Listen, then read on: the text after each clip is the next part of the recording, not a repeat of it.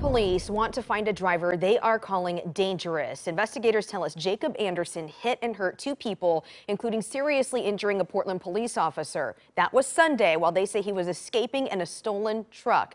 And they say Anderson has wavy hair. You see a couple pictures of him here on your screen, but he has been known to shave it to change his appearance. So if you see him, make sure you call 911. And Coin 6 found out Anderson is not only wanted in Multnomah County. He has warrants out of Benton, Lincoln, and Clackamas counties and was arrested just last month on serious charges. We wanted to know, why wasn't he being held in jail? We sent Elise Haas to find out. And what did you discover, Elise?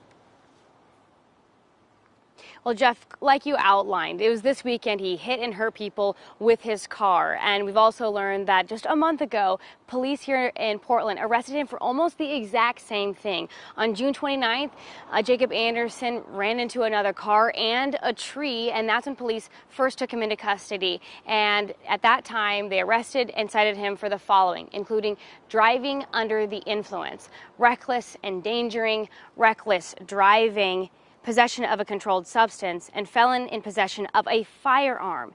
His full criminal history, however, is serious and very lengthy, dating back to 2007.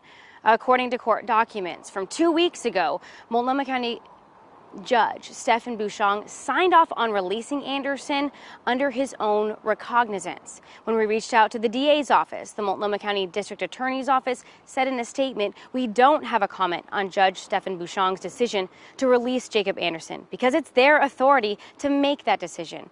However, we do know that according to presiding judge order, Jacob Anderson's most recent offenses of DUI and reckless driving here in Portland do not meet the criteria of violent offenses that are required for holding someone in jail before their trial. I, of course, did reach out to Judge Bouchon asking him for a comment, but the courts got back to me and said that he will not be making a statement on this matter. But the Multnomah County courts did confirm that they and authorities issued Clackamas County's warrant for arrest to Anderson the day that they released him from jail on July 14th. But they did want to make it clear that those other warrants for his arrest that you had mentioned, Jeff, from Benton and Lincoln counties had not been issued until after he had already been released from Multnomah County custody.